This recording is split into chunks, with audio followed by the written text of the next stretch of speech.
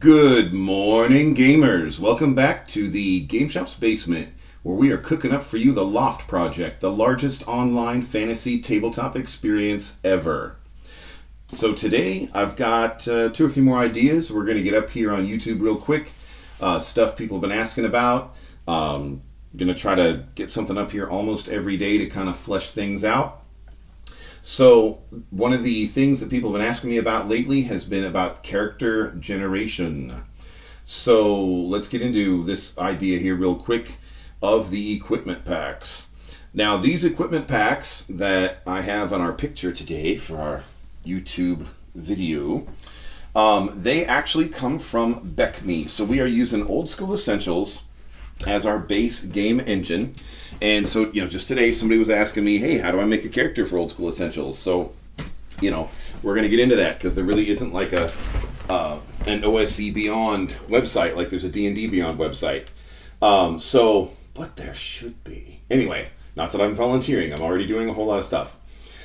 But if we, so this BECME stands for Basic Expert Companion Masters Immortals, BECMI, and those were the box sets that came out for box set D&D back in the day. So when I got the basic box set for Christmas in 1982, and then followed it up,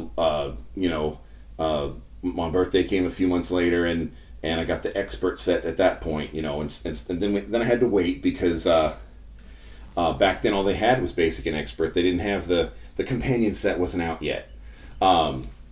So then when I turned 14, I just went to AD&D, which was the hardbacks people remember. But the so BECME, in one of the BECME adventures, they came up with these adventure packs here. And so one of the things that takes up a lot of time in creating a character, even if you're really proficient at rolling the dice, coming up with your stats real quick, and if you play a really simple character like a fighter, you can slap that fighter together in like probably less than a minute. But then people are like, well, now I got to go shopping. And so they'd roll up their starting gold pieces and they'd look at the pages of the rule book and they'd go shopping, and it would take a long time. I have this really cute picture of my younger daughter shopping for her first character. I put that up on social media a while back, and it is cute to watch her do it the first time, and we used it as a math lesson in homeschool. And she started, I think, with 120 gold pieces and had to shop, out of the book. But when you're trying to make a character real fast, that's kind of a long time investment. And you don't really stay with that starting stuff anyway. As soon as you adventure, it's going to change. You're going to use up your torches. You're going to acquire gold. You're going to acquire magic items. You're going to acquire, different stuff. Maybe you use your 50 foot of rope in a situation where you can't get it back. Or maybe you use your 10-foot pole and use it to trigger a trap, and then the trap actually destroys the pole instead of you, which is good, because it's a little easier to replace a 10-foot pole than it is to replace your dead character. Or, whatever, if you burned up those flasks of oil, or you whipped out that holy water and splashed it on some undead, you're not going to... that it's not like your strength stat, which is pretty stable most of the time. It's not like your intelligence stat, which is pretty stable most of the time. That equipment is going to change. Your equipment list is going to change. So we want to get you a starting equipment list, to kind of start the first scene of your first session as quickly as possible. And so there's Adventure Pack A, B, and C here. So this came from BECME, so this is old school. Our Old School Essentials is the base game engine for our LOFT project, although we are blending in a little bit of BECME, a little bit of Basic Expert Companion Masters Immortals, the box set D&D, and the 1E hardback D&D, just a few things here and there. Like, for example, so far Old School Essentials doesn't have a monk, doesn't have martial arts, and it's just not our favorite game without that, at least not in my opinion. So we're kind of bringing that in from BECME and 1E. So that's an example of something that we might bring in from BECME, or that we are. Definitely that one that we're bringing back from BECME and 1E.